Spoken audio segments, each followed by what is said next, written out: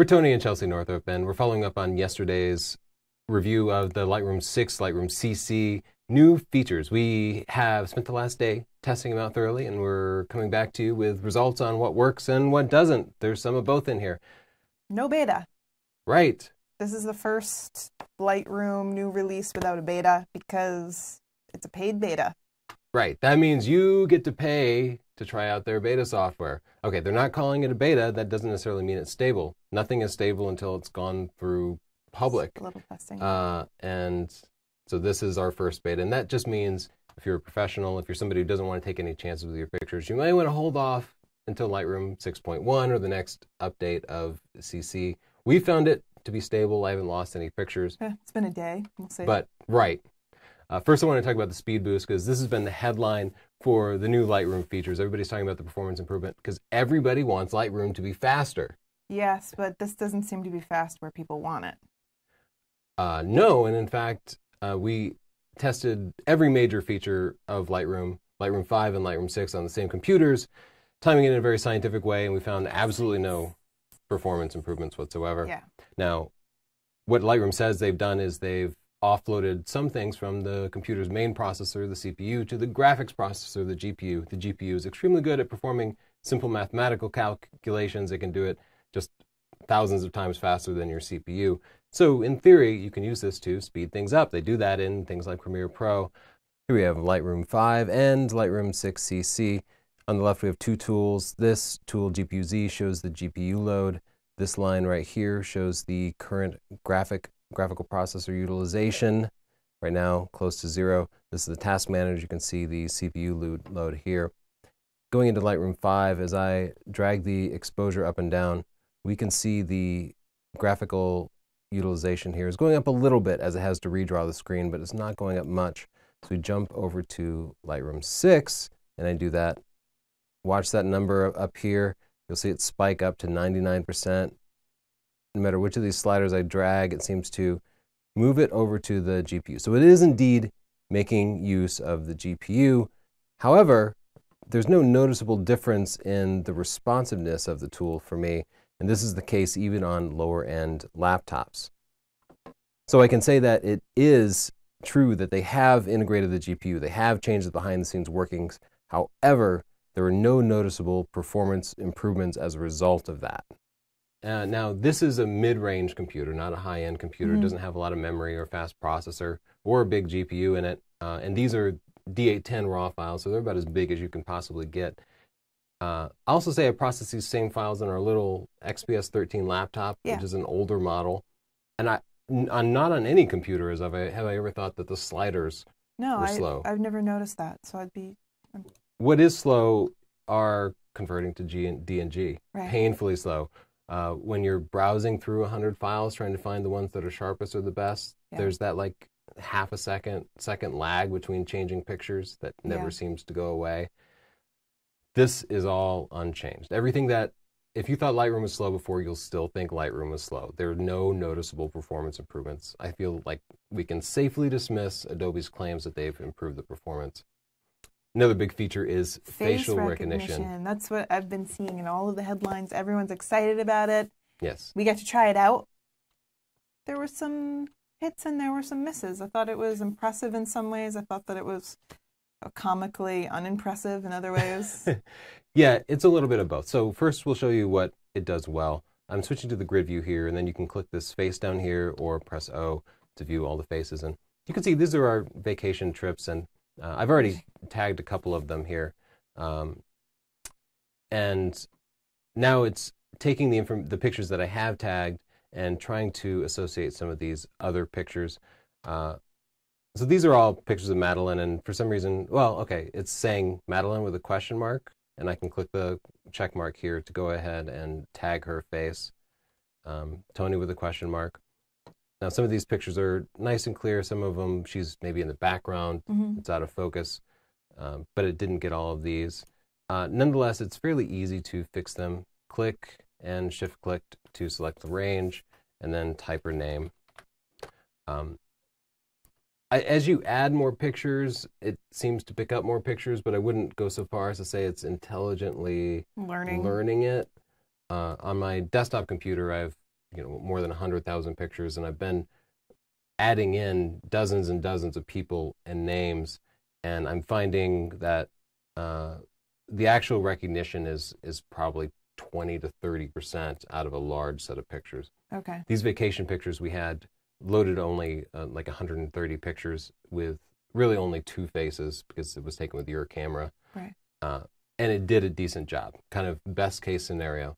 But that's how a lot of people will be using it. That's true, but it's pretty hard to not get the right faces when there's only 2. Right. So that kind of skews the results. I feel like your bigger, pool of photos to choose from would have It's certainly a more strenuous task. Yeah. But for people who are importing their pictures from vacation and you just want to tag the people in your family, this will help you do it. Now, it only actually recognizes about 3 out of 4 faces. So if somebody is in profile, it doesn't seem to recognize them. If they have sunglasses on, it will miss them about half the time. And then sometimes there'll be just a full regular face in the picture that it just doesn't pick up. So you can use this technique and manually pick up the faces that it does not pick up, and you'll still need to go back and probably pick up about another quarter of the pictures. Okay. Now, on my desktop computer, with those 100,000 pictures, I had pictures of a friend's daughter named Amy, who at the time was like a 9-year-old girl, fair-skinned, dirty blonde hair. Yeah. And I thought Amy was our nephew Tyler. Yep, there's Ty. A middle-aged white man. Yeah, with absolutely no hair. Our friend who has dark brown hair and brown skin. Yep. And then this guy behind a net. And then, yep, another middle-aged man with a goatee. And quite a few other people, too, that aren't in the screenshot. And as you go through Poor Amy. its suggestions, you'll see there's literally like 1,000 different Madeline suggestions who are just random people, because I take pictures at soccer games. So there'll be people in the audience who are out of focus and kids on opposing teams, and just like 1,000 faces, not Madeline, where it'll say Madeline, Madeline, Madeline. Malkovich? Yeah. And then, again, thousands and thousands of instances of her face where it doesn't recognize her at all. So I can't imagine going through my existing library and manually tagging all those things. It did not do a good job of automatically recognizing them. A good feature if you're just tagging your photos now as you're importing your new photos. Yeah, if you were going to tag them anyway, the faces and the recognition system will definitely make it faster. Okay. But I agree with that. It's probably not what you hoped it would be. It's not necessarily what the marketing made it sound like it would be. It can very slightly improve the workflow. You might not have the patience to do it anyway. That wouldn't be like exciting though if that's how they marketed it. Yes. This could very slightly change your workflow. One of the features that we really liked was the HDR.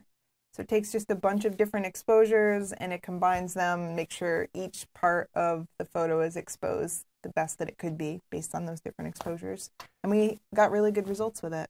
Yeah, if you're already shooting RAW, you might be getting 12 or 14 stops of the dynamic range, the difference between the darkest parts of the recorded picture and the brightest parts. Right. The typical picture will only show 8 or 9 stops, and the rest is overexposed highlights that you could recover in Lightroom, or underexposed shadows that you could raise to expose extra detail. And we love using those sliders when we work with RAW files. Well, if you bracket your shots, taking in regular exposed shot, an underexposed shot, and an overexposed shot, Lightroom will combine those and basically extend the dynamic range of your camera. And yeah, like you said, we found it works really well. That picture did not use the Lightroom technology. And in fact, we should make the point, when people think of the term HDR, they think of pictures like this. More over processed, like artistic HDR, and this isn't that. It's natural. It looks very natural. Yeah, well, for better or worse, it's actually because it's lacking a particular feature. The feature that highlights local contrast like this, that makes that extra clarity, is called tone mapping. And Lightroom's HDR does not have tone mapping. It will only be extending the dynamic range. It's a very practical but limited form of HDR. So you can use it to reduce the shadow noise and to improve the dynamic range of your camera. So if you want to get pictures from your Canon that have as much dynamic range as those Nikon and Sony cameras, bracket your shots and then process them in HDR. We've been able to do this with external applications, but the ability to do it with just a couple of clicks in Lightroom That's nice. is really nice, and it happens pretty quickly. It seems pretty fast. Also, actually. isn't it an important distinction that when you do it in Lightroom, the combined files are still a DNG, so it's still raw? Yes, you still have all your raw data in Yeah. there, so it's pretty lossless. You're not actually losing anything. If you were to go out to Photomatix Pro or something, it would need to process it, and then it would come back to you as a TIFF file. Right. So I do think it's terribly useful. I also want to say that usually when you use that exposure slider, you can go from -4 to +4. When you process a raw file, you can go from -10 to +10. Ooh. So you really can go over a much broader range and recapture a lot of detail. We have a full tutorial coming on how to use HDR.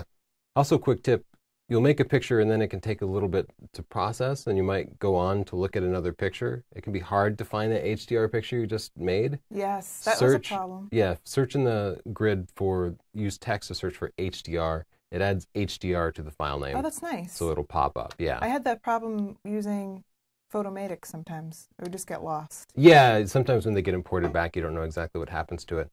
We had similar results with the panorama feature.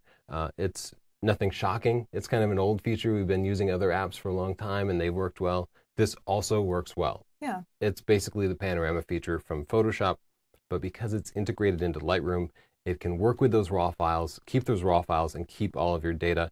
It works wonderfully. We didn't notice any odd edges, and I processed 8 or 9 different panoramas, taken with different cameras, taken in different environments, and they all worked as I would have hoped. And so overall, we're really happy with those. We'll have a tutorial coming for the panorama too. It Same tags, thing. Pano? yeah, not panorama, but just these 4 letters, pano.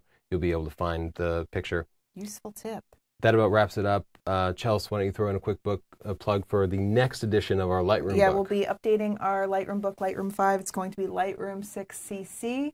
It's for pre-sale right now. The ebook is normally $9.99, but the pre-sale price is what, like $8.99. $8.99, and the paperback is $19.99 normally, but you can get $5 off if you have our Lightroom 5 book.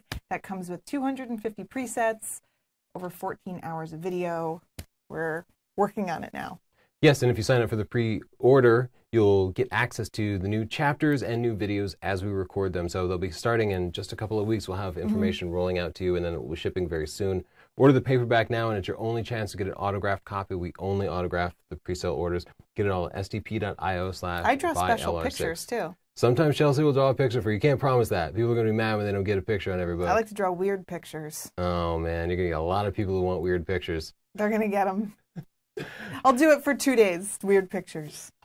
You can buy the pre-orders only directly from us. But if you want reviews, go to Amazon, check out the reviews of the Lightroom 5 book there. You'll see people just love it. They're stellar. Any questions, let us know. Thanks. Thank you.